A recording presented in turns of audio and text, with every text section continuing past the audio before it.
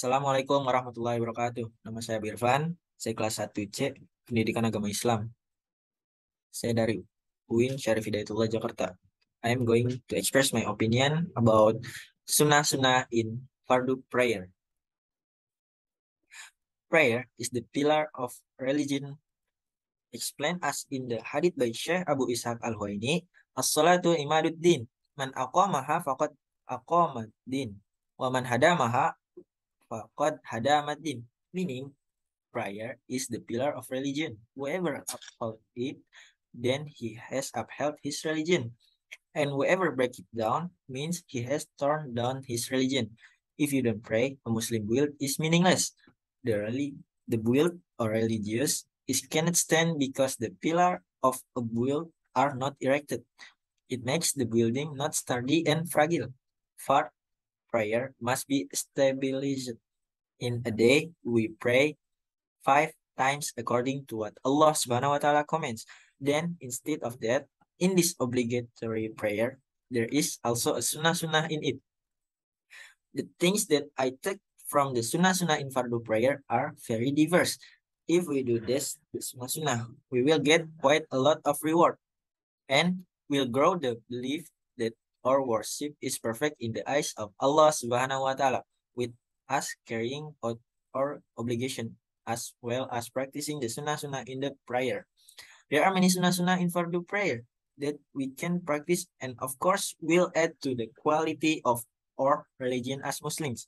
And of course it won't hurt us to learn about the Sunnah in the Fardhu prayer. It can give us an understanding of what we previously only knew. And it can also be our charity when we provide knowledge about the Sunnah Sunnah practice in the prayer.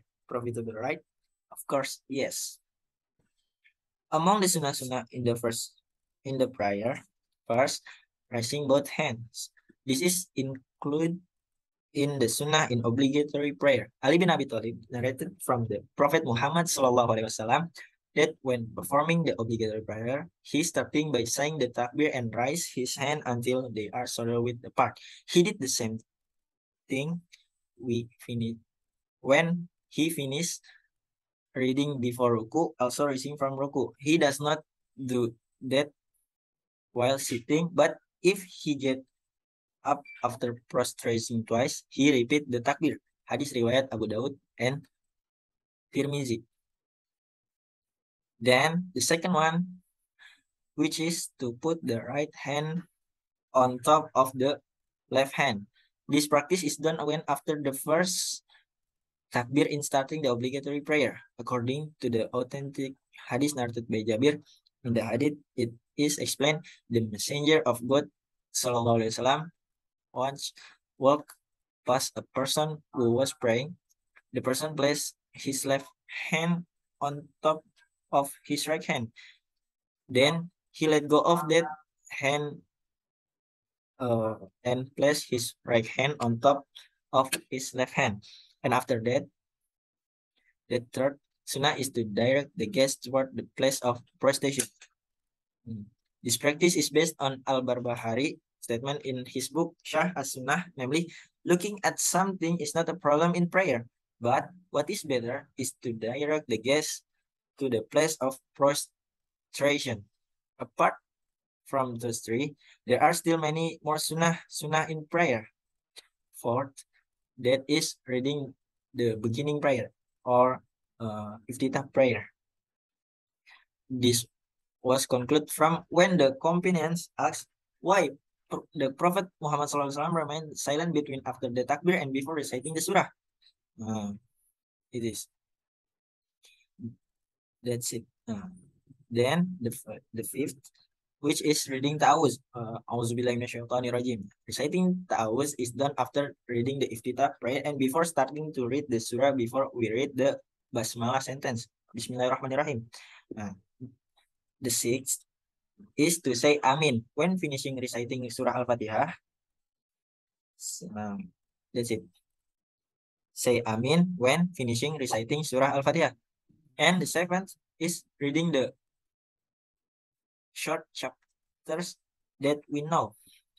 Furthermore, 8, is that we should prostrate on 7 bones, as explained 7 bones, as explained in the hadith of Prophet Muhammad SAW, which means I was ordered to prostrate on 7 bones, namely forehead, nose, both palms, both knees,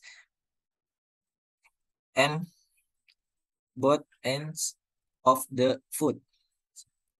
Furthermore, reading blessing on the Prophet Muhammad SAW as narrated, namely when the second tashahud he read, O Allah, convey safety to Muhammad and to the family of Muhammad, as you have given safety to the Prophet Ibrahim and the Ibrahim family. Indeed, you are the most praised and the most great. Bless Muhammad and the family of Muhammad as you have blessed up Ibrahim and the family of Ibrahim. Verily, you are praised and the most great. And before the end, there are still sunnah in Fardhu prayer, namely after giving blessing on Prophet Muhammad SAW, it is sunnah to read the prayer of Maksur as he or Muhammad SAW taught. And the sunnah in the last obligatory prayer is the second salam. If someone blows the wine before the first salam complete, the prayer is invalid. This is because the first greeting in prayer is one of the pillars of prayer that cannot be left out. Itu rukun.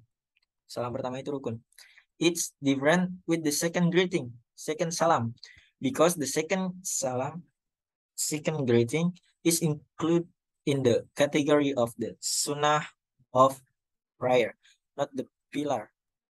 If it is left, then the prayer is still valid and not void, but the value of the sunnah that a person gets is reduced. The above is fairly easy for use to apply. Otherwise, we will not sin. Are you sure you leave the things we learned above, which are very easy for use to practice? Of course not. In fact, we are among the people who lose out when we leave something that we know about but don't practice in activities that we usually do, such as praying, for example. Such as praying. Let's practice this easy and very useful practice. Terima kasih. Assalamualaikum warahmatullahi wabarakatuh.